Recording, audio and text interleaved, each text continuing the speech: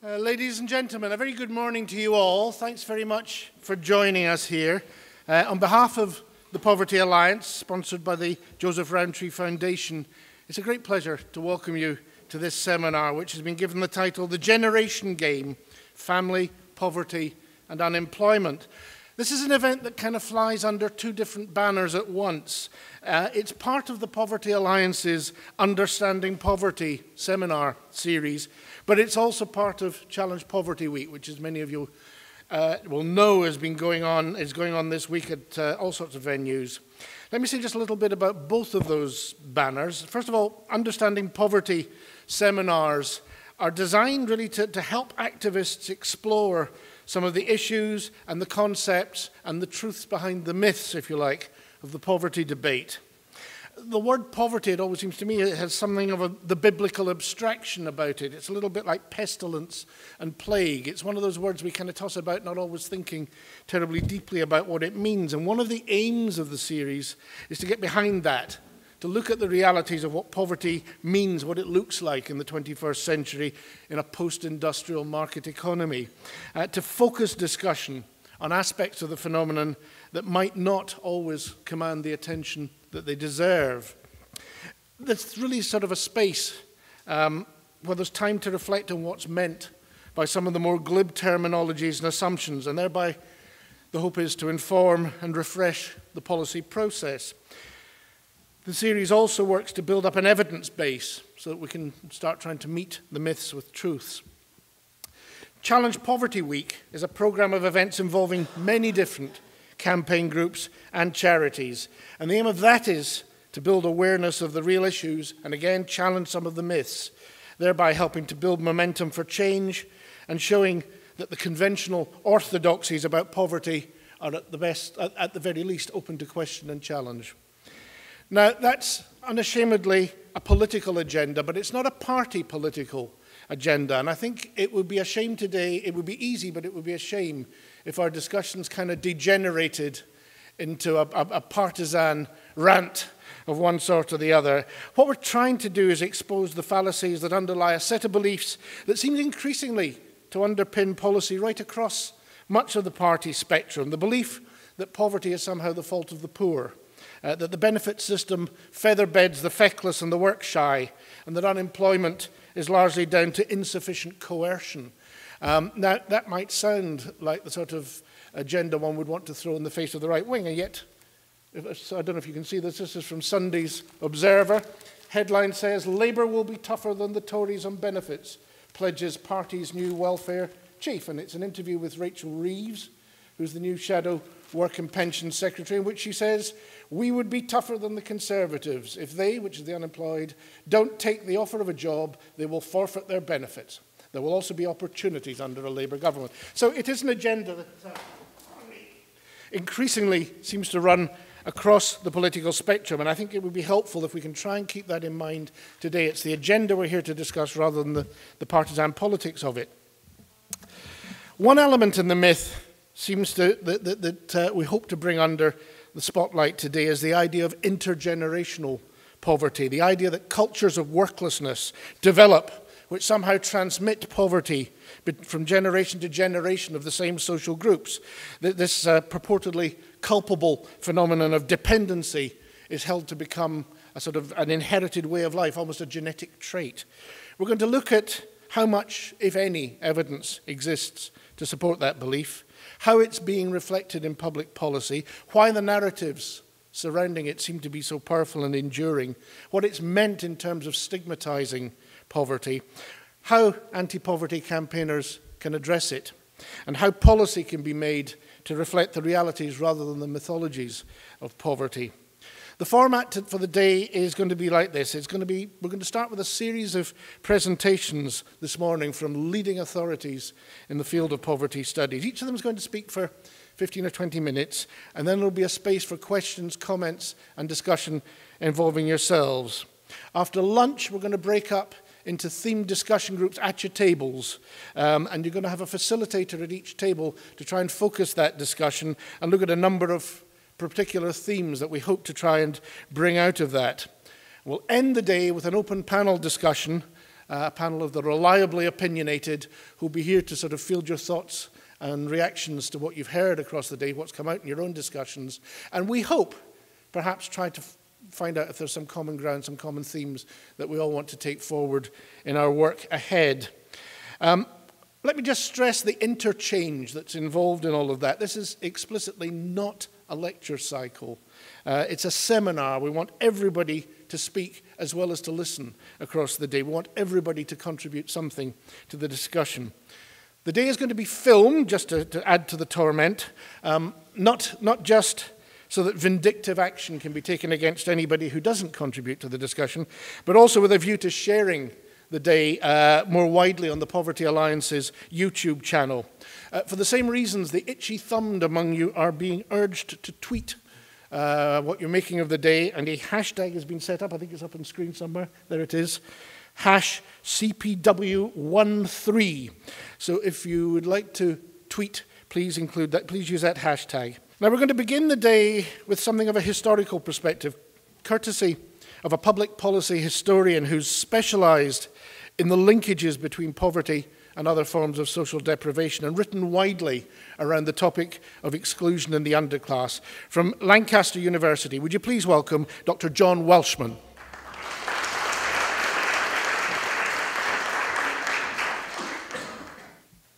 Thank you very much for that introduction, Keith. It's very nice to be here. Can you hear me okay at the back? Yeah. I've called my presentation Troubled Families, Policy, Discourse, Policy and Intervention since 1880. But one point I wanted to make perhaps at the start is that while there are links with policy initiatives in Scotland, such as, for example, the Dundee Families Project, I'm aware that the Troubled Families agenda isn't as big here as in other parts of the UK. And, I mean, perhaps that's one issue that we might usefully explore in discussion. Certainly very little of the evidence that I will cite is Scottish in terms of its authors or its location. However, I hope what I have to say will be useful in understanding current policy and its possible direction in Scotland. I'm speaking to you as a historian, and what I want to do really is to explore how prevalent intergenerational ideas have been in terms of the history of the underclass concept. And my argument really is that the same basic idea has been invented and reinvented in both the United Kingdom and the United States over the past 133 years. In the 1880s, commentators such as Charles Booth began to talk about what they called a social residuum, a residue, what's basically left behind. Then, in the interwar period, and partly under the influence of eugenics, attention switched to what was seen as a so-called social problem group. The successor to this was the problem family notion of the 1940s and 1950s. In order to trace the next step in the chain, we have to cross the Atlantic to the culture of poverty debates of the 1960s in the United States. Back in Britain, the Conservative politician Sir Keith Joseph popularized his theory of a cycle of deprivation in the early 1970s. The 1980s, of course, saw a lengthy debate about an underclass on both sides of the Atlantic. From the mid-1990s, this attention switched to the socially excluded, particularly under the Labour governments. And finally, from 2010 onwards, at least in England, the coalition government has focused attention on 120,000 troubled families. As other people have noted, I think the underclass concept has several key strands. First, perhaps, is the way that the concept has been used, notably by those on the right, to signify and denote the alleged behavioral inadequacies of the poor. Second, there's its use, including sometimes by those on the left, to describe the ways in which wider structural processes have contributed to a situation in which groups with poor access to education and skills risk being left behind. Third, there's the belief that the underclass exists separately from the working class. Fourth, what I sometimes call a combination of rhetorical symbolism and empirical complexity, by which I mean really this is partly about real issues, things like income, housing, family formation, employment, but that the concept also operates at a kind of metaphorical or symbolical level for anxieties whose empirical proof remains uncertain. And fifth, I guess, what really concerns us today, the recurring belief in intergenerational continuities. In the time available, I want to document really how a belief in intergenerational continuities can be found in every reincarnation of the underclass concept since the 1880s. To try to explain why cycle ideas enter the policy process and to see what consequences this has for policy development. And my argument, in a nutshell, is that first, the underclass is a social construction, and second, that policymakers support the theme of intergenerational continuities, not because of any evidence, but for ideological and political reasons.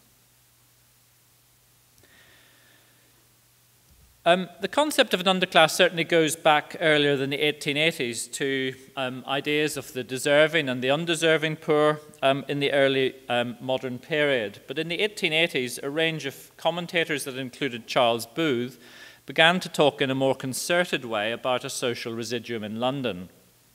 They were influenced in part by Charles Darwin and what came to be called social Darwinism. And ideas about degeneration and heredity were certainly prominent. In his article, The Nomad Poor of London, for example, published in 1885, the journalist Arnold White wrote that, quote, physically, mentally, and morally unfit, there is nothing that the nation can do for these men except to let them die out by leaving them alone. To enable them by unwise compassion to propagate their kind is to hand on to posterity a legacy of pure and unmixed evil. The belief in unemployables died out during the First World War. As the historian Gareth Stedman Jones has written, quote, once employment opportunities became widely available, they could not be found. In fact, he concluded, quote, they had never existed except as a phantom army called up by late Victorian and Edwardian social science to legitimize its practice. Nevertheless, in the 1920s, the search began again for an underclass, not this time called a social residuum, but a social problem group. The Eugenics Society played a central role, and it funded the work of E.J. Lidbetter, a poor law relieving officer in the East End of London, who was trying to prove that pauperism was inherited. By 1920, for example, Lidbetter had traced between 400 and 500 pauper pedigrees, and he classified them into three groups. First, those characterized by the inheritance of mental defect. Second, a low-grade type of mildly incompetent persons. And third, a group that was distinctly non-moral. Lidbetter claimed that he had found, quote, a definite race of chronic pauper stocks, intermingled with the general community, not recruited to a large extent from the normal population, and not sensibly decreased by the agencies for the promotion of human efficiency. Leadbetter made very little reference to wider social conditions, and his admission that military conscription and improved employment during the First World War reduced the pauper population showed that it was essentially a statistical artifact. By the late 1930s, the Eugenics Society was forced to admit that the existence of the social problem group had not been proven. As so often in the history of the underclass, its members conceded that more research was necessary. The Second World War witnessed yet another conceptual stepping stone with the invention of the problem family. The term appeared first in a social survey about the evacuation of children from the cities to the countryside. The authors of the Our Towns report, published in 1943, drew on the Victorian idea of the submerged tenth, claiming that within it were the problem families who were on the edge of pauperism and crime, riddled with mental and physical defects, in and out of the courts for child neglect, a menace to the community out of all proportion to their numbers. The idea was taken up by members of the Eugenics Society, public health doctors, and family service units, and it exercised an important grip over social policy in the 1940s and 1950s, with local authorities using health visitors and home helps to rehabilitate these families. As in the 1930s, the fear of intergenerational continuities was very much present. Tom Stevens, for example, wrote in 1944 of the work of family service units that, quote, "The problem family are left untouched by much of the help they need. They stay behind when their neighbours are rehoused. Their children are not taken to the clinics, and the most undernourished child never gets his free milk and vitamins.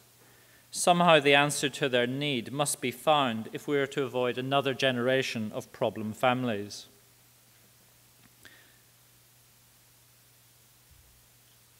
In order to trace the next link in the chain, we have to cross the Atlantic to the United States. The culture of poverty was the brainchild of Oscar Lewis, professor of anthropology at the University of Illinois. Following fieldwork with families in Puerto Rico and New York, Lewis wrote that as an anthropologist, he had tried to understand poverty as, quote, a culture, or more accurately, as a subculture with its own structure and rationale, as a way of life which is passed down from generation to generation along family lines. People in the culture of poverty, he argued, did not belong to trade unions, were not members of political parties, were not participants in the welfare system, and did not make use of banks. Characteristics at the family and individual level included alleged marginality, dependence, inferiority, a strong focus on the present, and an inability to defer gratification or to plan for the future. Moreover, Lewis claimed that the culture of poverty was not just an adaptation. Once established, it tended to perpetuate itself through the generations because of its effects on the children. By the age of 6 or 7, argued Lewis, slum children, quote, have usually absorbed the basic values and attitudes of their subculture and are not psychologically geared to take full advantage of changing conditions or increased opportunities which may occur in their lifetime. Back in Britain, the 1970s were marked by debates over the cycle of deprivation. Here the key figure was the Conservative politician Sir Keith Joseph. In a speech given in June 1972, he posed what seemed to him the paradox of why, despite long periods of full employment, relative prosperity, and an improvement in community services since the Second World War, deprivation persisted so conspicuously.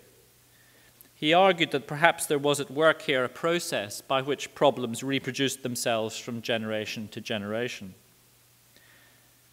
As you can see here, Joseph's speech led to a large-scale research program into what was called transmitted deprivation. Moreover, an interview that he gave in June 1973 again demonstrated how central intergenerational continuities were to the cycle. Joseph said that a director of social services had told him, quote, "We have 20,000 households in this city. Nearly all our problems, delinquency, truancy, deprivation, Poverty and the Rest come from about 800 of them, and I think that most of the families have been known to us for 5 generations. Although the research went ahead, it was revealing that the authors of the Literature Review, given the task of researching the cycle of transmitted deprivation, chose instead to call their book Cycles of Disadvantage. Moreover, speaking in 1974, Peter Townsend condemned the cycle. He said it was, quote, a mixture of popular stereotypes and ill-developed, mostly contentious scientific notions. It is a conceptual bed into which diverse travellers have scrambled for security and comfort. The 1980s were marked by the search for an underclass, initially in the United States, then subsequently in Britain. Perhaps the biggest difference between the two was the much greater focus on race in the former. But in both countries, commentators occupied one of 4 positions. And this is really Rob's framework. First, for many on the right, the underclass represented a group whose problems were essentially those of behaviour: illegitimacy, family breakdown, and violent crime.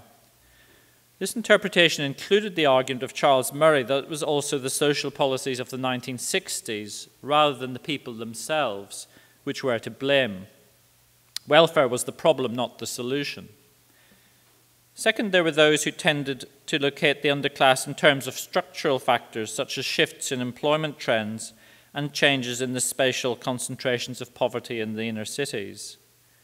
Third, the largest group, certainly in Britain, were agnostics, who were attracted to the idea of an underclass, but found no evidence. And fourth, there were those who were more hostile to the notion, but nevertheless were interested in the functions of the term. Again, with the first especially, there was a clear belief in intergenerational continuities. In 1990, for instance, the sociologist Alan Buckingham drew on data from the National Child Development Study to argue that, quote, the distinct attitudes of the underclass, when coupled with evidence of inter- and intra-generational stability of membership, provide early evidence that a new social class, the underclass, may now exist in Britain. The Labour government elected in May 1997 was attracted to the concept of social exclusion. However, whereas Labour in the years immediately after 1997 established Sure Start and committed itself to abolish child poverty, particularly towards the end of Tony Blair's period in office, it moved to a much more authoritarian and punitive stance on antisocial behaviour and problem families. Part of the work of the Respect Unit, set up in 2006 under Louise Casey, was to help, quote, prevent the problem families of tomorrow. Moreover, in a BBC interview, for example, given in August 2006, Blair said, quote, if we are not prepared to predict and intervene far more early, then there are children that are going to grow up in families that we know perfectly well are completely dysfunctional, and the kids a few years down the line are going to be a menace to society and actually a threat to themselves. There was now a belief that a minority of families, around 2%, faced multiple and entrenched problems and cost the state around £100,000 a year. The new belief that it was possible to predict those families that were likely to cause trouble in the future and that such families could be rehabilitated lay behind the establishment of the Family Nurse Partnership and family intervention projects. Finally, we come to the present day with the attempts by the coalition government to tackle troubled families. The emphasis on intergenerational continuities was clear from the start. In a speech in December 2011, David Cameron had talked about, quote, a culture of disruption and irresponsibility that cascades through generations. It was estimated that the state had spent £9 billion the previous year on just 120,000 families, £75,000 per family. Louise Casey was appointed head of a troubled families unit in the Department for Communities and Local Government. The government committed £448 million to turning around, in their words, the lives of these families. Moreover, it is Louise Casey who has perhaps been most explicit on the intergenerational theme. In a report published in June of last year, based on interviews with 16 troubled families, she wrote that the themes that had emerged were the complexity of these, quote, the complexity of these families' lives and the length of time the problems had gone on for, in many cases from generation to generation. We did not meet many families whose problems did not start in their own childhood, or whose children, or some of their children, were not now repeating the same patterns as their parents. What could be established was the extent to which the problems of these families are linked and reinforcing. They accumulated across the life course, passed on from parents to their children across generations of the same family. The statements by Casey in particular have been very selective, often anecdotal, and highly speculative. Research has demonstrated that the alleged figure of 120,000 troubled families is totally spurious, and the methods used to identify and rehabilitate them show striking continuities with the approach of the family service units in the 1940s. Whether a family intervention project actually work is currently still open to question. Even using the government's own criteria, by September of this year, only 14,000 families had been, in their words, turned around.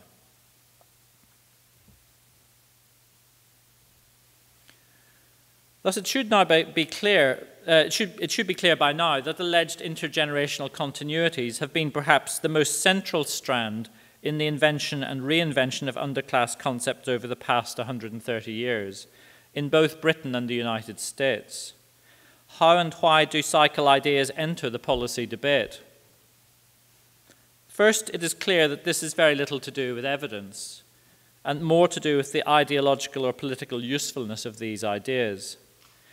While there are claims that statements are based on evidence, sometimes data sets, interviews, or observation, usually the evidence is flawed, or more often is simply a claim or assertion, notably by practitioners on the ground. Second, the belief that a defined number of families cause the bulk of social problems can be reassuring. While this is sometimes the product of anxiety or alarm, it can also be a comforting discovery that major economic or social change is unnecessary. Third, there is the belief in stability of membership, the repetition of patterns, that this is somehow more than poverty, that poverty per se is not the issue. Fourth, it's striking how often the appeal is on the basis of innocent or blameless children. It's the parents who are stigmatized. Last, there is the repeated insistence on the alleged costs to the taxpayer and the state, and linked to that the promise of prediction, prevention, intervention, solution. It is clear that these ideas have important functions and benefits for those who use them. What then are the consequences of cycles rhetoric for policy development? First, that as well as the alleged costs, the political rhetoric focuses on the size of the problem group. From the submerged tenth of late Victorian Britain to the 120,000 troubled families of the present day. Second, that this leads to a focus on identifying the problem group at the local level. It is very striking how this is exactly the same as in the 1940s. Work out how many problem families there are at the national level, identify them at the local authority level, then try to rehabilitate them. Third, that this narrows the policy front. Sterilization and segregation of mental defectives in the 1930s in order to eliminate reproduction, and the intensive interventions with very small numbers of families that we get with the family nurse partnership and family intervention projects. The focus moves to parenting and children from the wider society to inside the home and to the alleged value of practical help. Finally, the cycle's rhetoric is used both to justify the introduction of particular policies, but also their implementation, especially claims of effectiveness, success, numbers of families rehabilitated, and an alleged reduction in costs. Over 130 years of sustained research has failed to kill off myths of cultures of poverty and cycles of deprivation. That is because this is a debate that continues for ideological and political reasons rather than because of evidence. Thank you.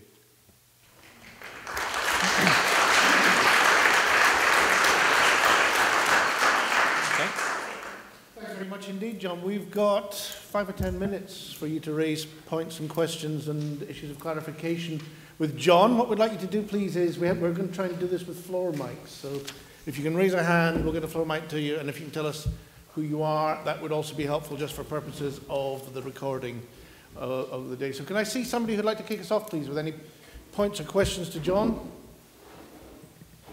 In the front here, yeah. Can we get a floor mic up to this table here? Good morning. Edward Harkins here as an individual worker in my own right. I think my question really is probably directly for John. Last year I read a really interesting book, Danny Dorling. If I've got it the right way around, I think it was Social Injustice, Why Inequality Persists, or else the other way around. One of his core points was that the perpetuation of the myths of elitism and efficiency and effectiveness is promoted by many of the folks, I suspect some of your own colleagues, who are actually engaged in what you would think are socially progressive occupations, civil service, welfare departments, academics, etc. And in fact, those people are quite often quite aggressive torch holders for some of these theories of deprivation, the underclass, etc. And I wonder if you could say a bit more about what your views are on that, the roles of individuals in some of these institutions. Yeah, I mean, that's interesting. You mentioned Danny Dorling. Of course, he's a geographer and very interested in inequalities of place, location. It's quite striking how there are these historical continuities in places that have remained poor, not just cities, but particular parts of cities. But in terms of the role of individuals, I mean, I was saying beforehand, one of the things I did in the last week was to, I discovered there are some videos by Louise Casey on YouTube, and I spent a couple of time some time looking at a couple of these. One was to the Royal College of General Practitioners, and there were a couple of other ones, and they're well worth watching, I think, about 20 minutes long, not because of the content, but because of what she's saying and the way in which she says it. And it's quite, well, very worrying for me, I think, that a person like that has got so much power within the coalition government and making these statements which are entirely speculative, not based on evidence at all. I suppose that the reason that she's occupied, I mean, I think she's a good example of the kind of thing you're talking about. I guess the reason that she's held these very senior positions under both the Labour governments and the coalition governments is that she appears to kind of offer a common sense solution to what is a very complex problem. I mean, I guess that would be my answer, is to, apart from her personal quality, she's a pretty forceful person, but that she, appears to hold out this sort of a solution. I mean, this is the way that civil servants look at and policymakers look at these problems, these issues. What's the problem? How much does it cost us? What's the intervention? What's the solution? What's your suspicion as to why this agenda has run less in Scotland, or appears to have run less in Scotland than the rest of the UK? Is it simply that we don't have the writing, we don't have the data, or, I mean, I'm sure many of us would love to think it's because we've got this fine, noble communitarian tradition that makes us understand these things a whole lot better than the English do, but I'm sure that's not the case. What's your suspicion for why it's been less of an agenda in Scotland? Yeah, I mean, I guess I hesitate to offer some arguments about that because I'm, I suppose, less familiar with the specific policy context in Scotland. One thing that I have done, though, in terms of historical research was at one time I became very interested in the evacuation of children during the Second World War. And I've written various articles about that in the book. And we decided that one of the things that people hadn't done in terms of evacuation of children was to take a kind of local or regional perspective. And so we decided to write an article on evacuation in Scotland, which was pretty extensive. And we were very struck when we did that research that the problem family discourse, which comes to dominate the debate, I think, in the rest of Britain from sort of 1943 onwards, following something called the Our Towns Report, seemed to us to be entirely absent from the debate in Scotland. There are parallel documents. In fact, there is a report called Our Scottish Towns. But there's very little mention of problem families. And I guess we tried to explain that in Scotland, in the Scottish context, there seemed to be much more emphasis on overcrowding from the 1930s onwards, much more discussion about poverty, a greater focus on kind of structural as opposed to behavioural factors. A lot of it tied to migration internally too, within the country. Anybody else want to come in on this? Yeah, one there and then down the front here. Thanks.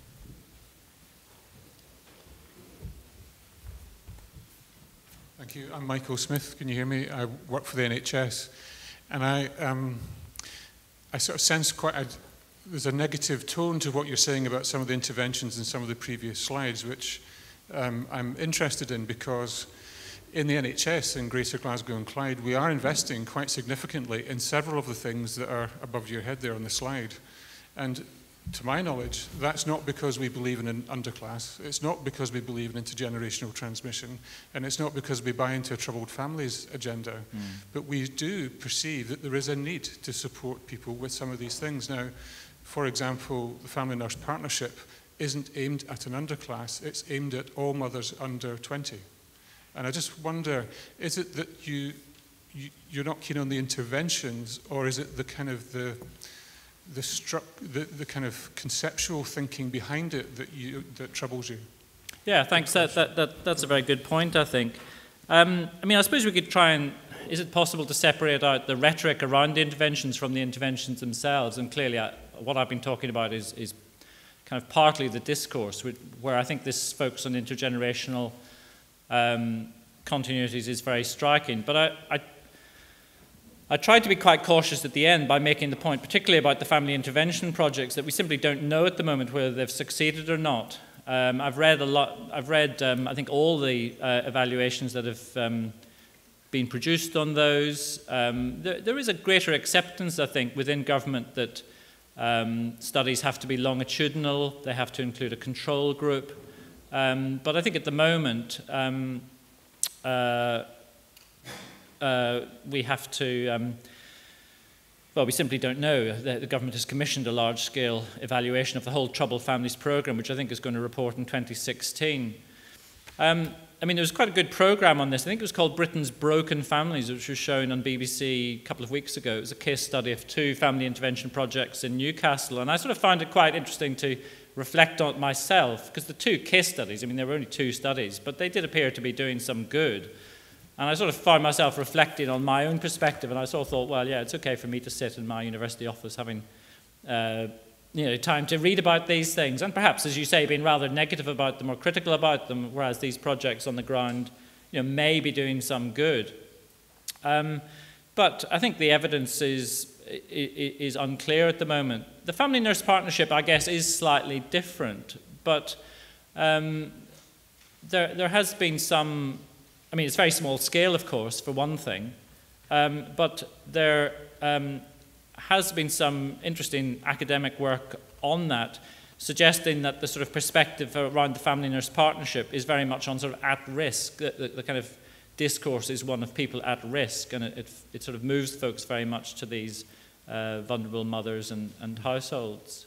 So, yeah, I mean, I take your point. I suppose speaking as a historian,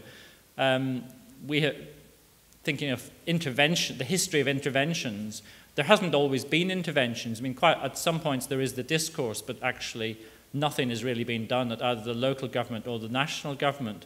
But even where there are interventions, there's no real evidence that they worked. It's not a question you can answer with the historical evidence. Time for one more. 2 rows back there. Yeah. Hello, could you hear? Yeah. I'm Angus Wood. I work for Bernardo's in North Glasgow. It's a comment and a question to everybody, really. I'm not entirely comfortable with the thought that Scotland's so different and everything's kind of sorted. I just believe that in this city and in Scotland we do have issues, and not just issues of poverty, but I think there are some certain kind of policy interventions that have got something of the flavour of what's up on the screen there. I'd like to open that question up to everybody, really. Thanks. Okay, I'd hoped I'd larded my question about that with the usual journalistic cynicism, but maybe not quite enough of it. Can you respond to that? I mean, should we be comfortable about this in Scotland, or should we treat it with scepticism? I took that as a question to the audience. Yeah. Perhaps it was. Anybody want to respond? Sorry, I don't want to hog the mic. I suppose the question for me is, I think we should be sceptical. I don't think Scotland is inherently that different from the rest of the UK. But the question really is, do we just walk away then? If nothing's working and it's all formed of false ideas, do we just leave it? And I find that hard to accept. It feels we should be engaged in trying to do what we can and evidence-based.